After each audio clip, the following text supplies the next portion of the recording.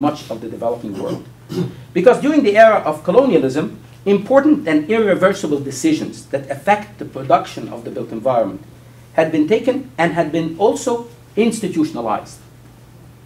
So, in the Arab world, for example, and I give this specifically as a very stark example, which comes to us from Saudi Arabia, new building codes based on Western norms requiring setbacks, inherited, if you will, from former colonial times, forced the traditional courtyard house totally out of existence. So what you actually see is what is on the left.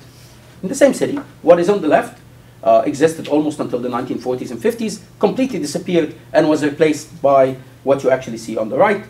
At a time when many of these houses, these new villa types, if you will, were not necessarily appropriate from a climatic point of view or even from a privacy point of view.